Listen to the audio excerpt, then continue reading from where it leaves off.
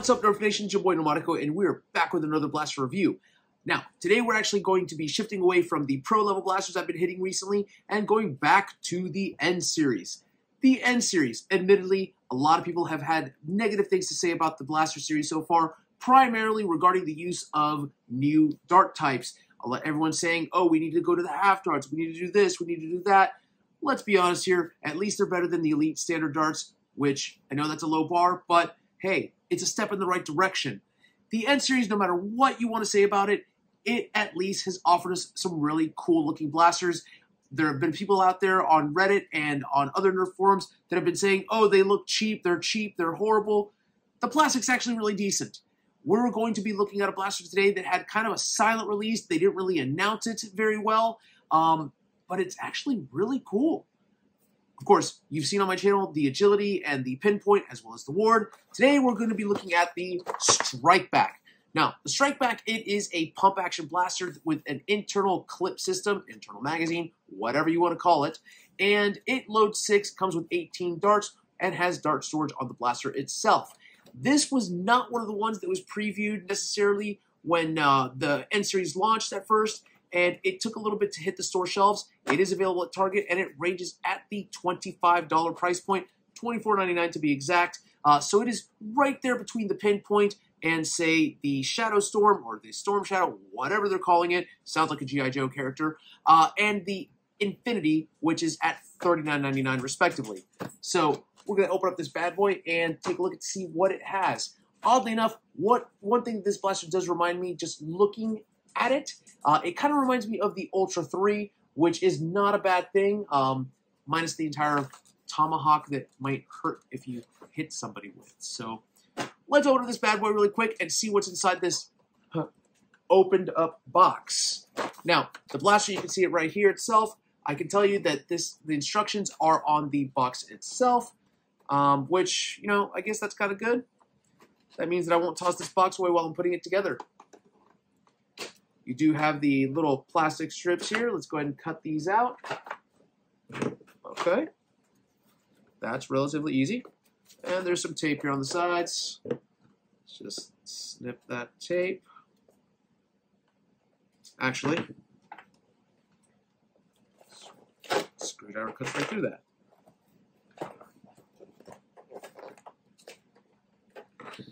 Oh, boy. All right. We just slide this blaster out now. Why are you being difficult? I do not know, but it's okay. Oh, it's stuck on the rail. Slip this blaster out. And we have our blaster right here. Of course, you have the pretty side that has the Nerf logo in white. That is an elevated logo again. The Nerf logo is on this side, but it is not painted. Let's set this blaster down here. And I'm going to assume that our darts are stored in this little pouch setting right here.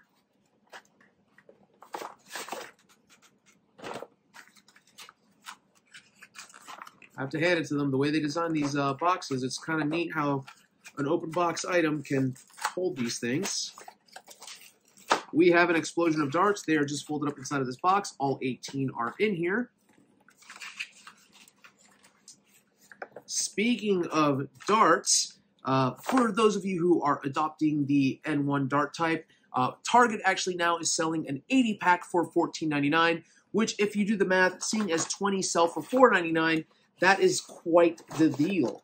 You're essentially paying for 60 and getting 20 for free at that price point. I'm going to be destroying this box here really quick because I do not collect boxes. And we have our dart storage. Now, it's kind of cool that they provide you the dart storage here that you can clip on, because that way, if you are the type that does not like dart storage on the blaster, you don't have to put it on. Me, however, I do like dart storage on the side, and it's nice that you have not only on the stock, but you have it on the side as well. So we're going to clip these on here. Of course, once you put these on, the way that these are clipped in there, it's going to be very hard to take them out. So if you're going to be painting or modding this blaster, paint these first. Which, I'll be honest with you, the way that this blaster looks, I might buy another one just for painting purposes. Keep this one stock colors, because I do like the color design. However, if anyone's out there a fan of Fallout, and you know that I am, this looks like it would make a pretty cool little Institute rifle mock-up. And now, loading this blaster, of course, you just prime it, and that does reveal the inner clip system here. And it says it loads 6, so we're going to put in 1. That slid into the barrel. 1, 2, 3,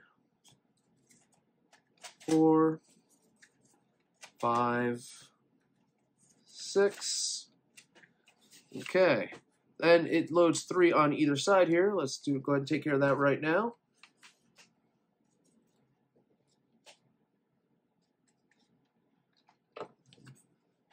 Now, I'm not a big fan of this, what I'm seeing so far, because the way that this looks, any jostling around, these might knock down, and that defeats the point of dart storage. And then we got the 3 in the back, or I should say 6 in the back.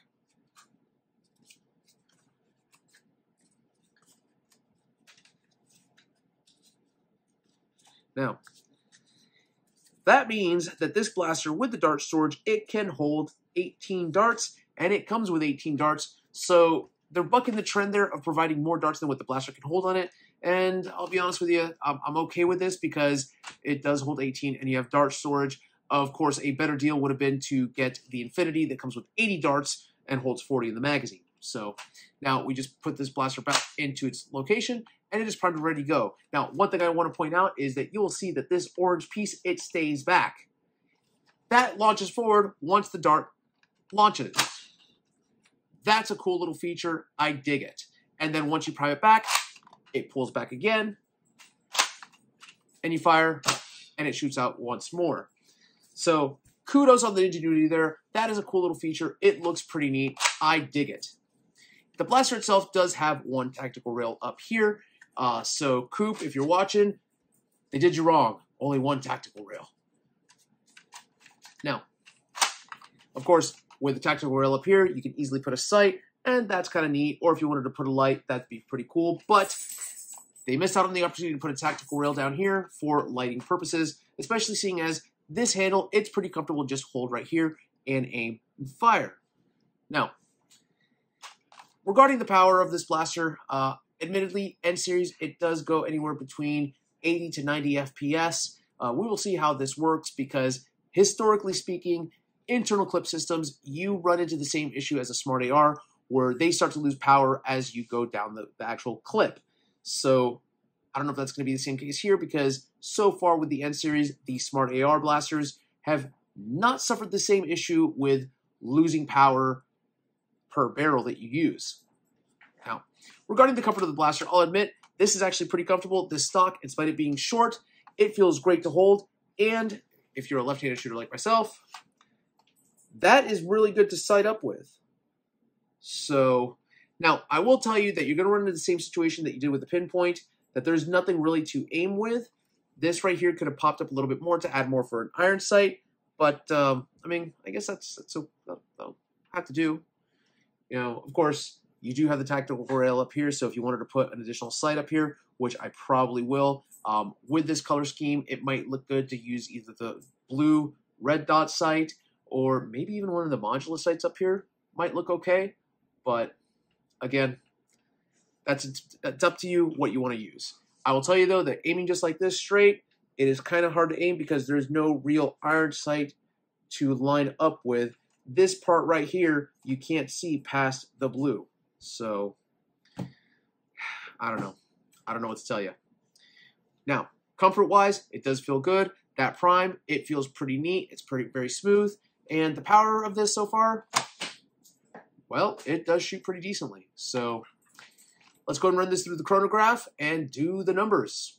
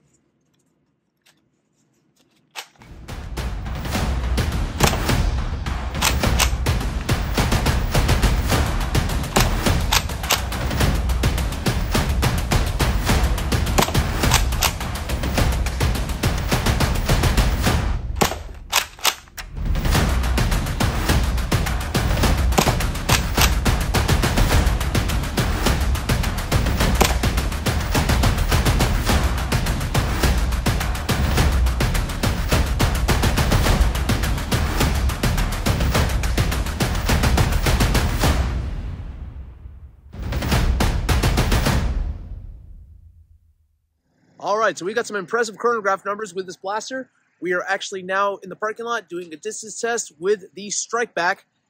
Going to do a couple of shots here, maybe 2 angled, 2 straights, and see how far they can fire.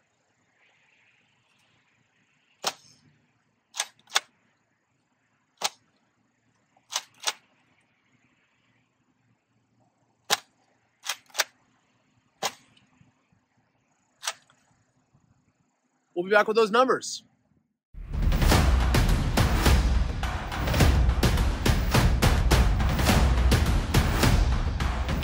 All right, with the straight shots, we got an average of 65. We got 60 and 67, so split that right there around 64, 65 feet. For the angled shot, we got 88 feet, so right there between 90 and 85 is where the 2 darts landed.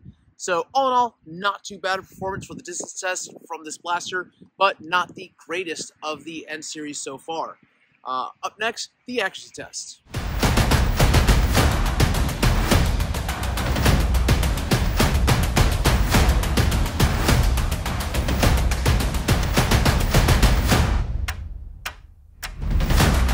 All right, 10 shots down the basket. I went ahead and added this little old school elite red dot sight. See if that'll help me aim. Probably not, but worth a try.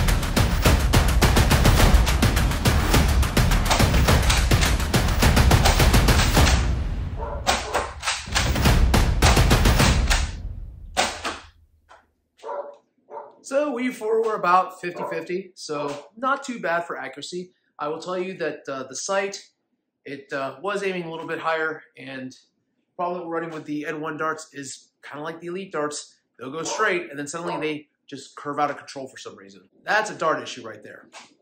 Up next, my final thoughts regarding this blaster.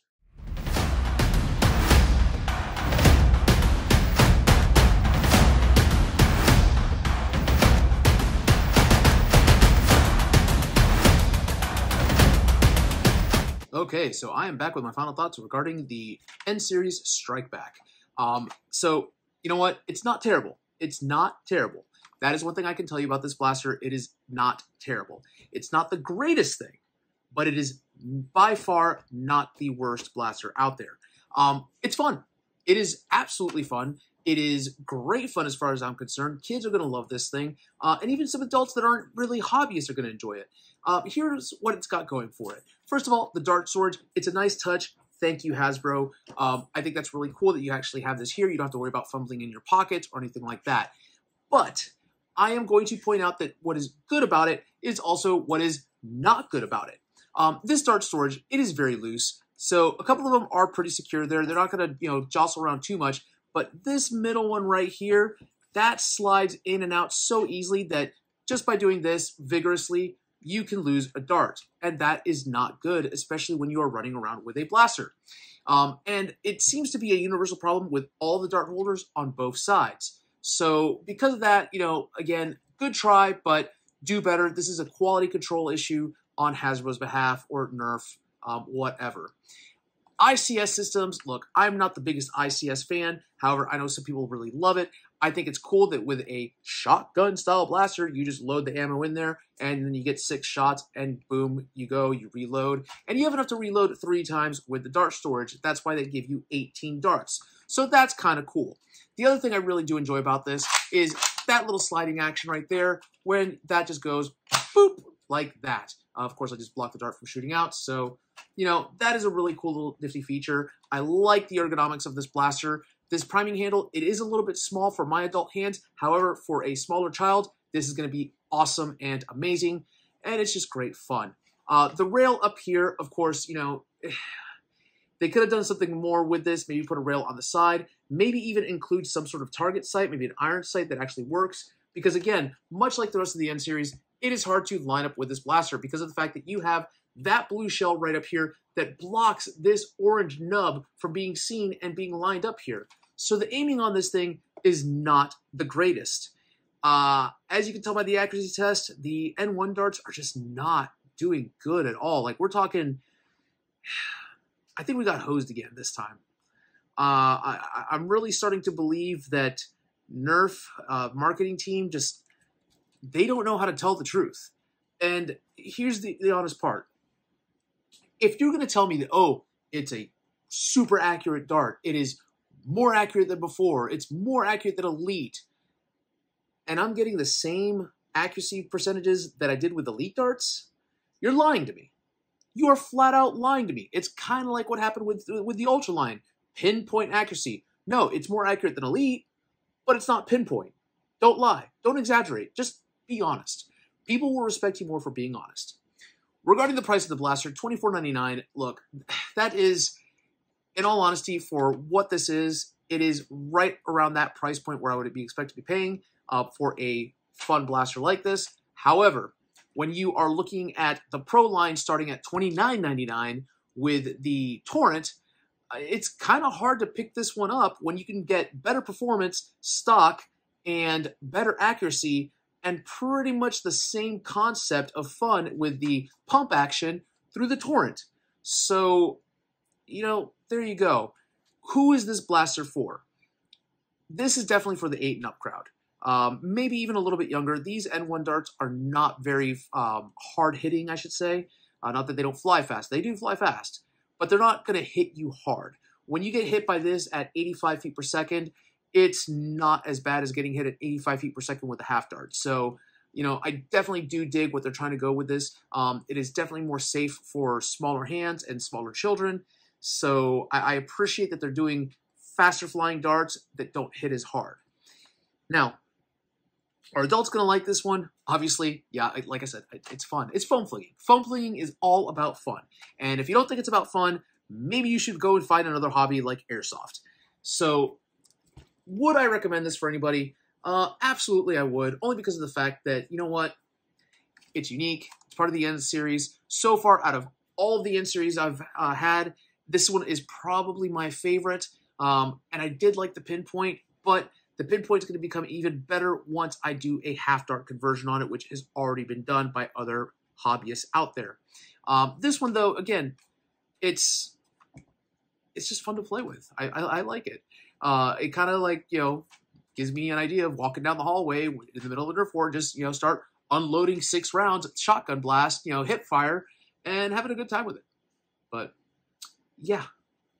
Now, what could be better about this blaster?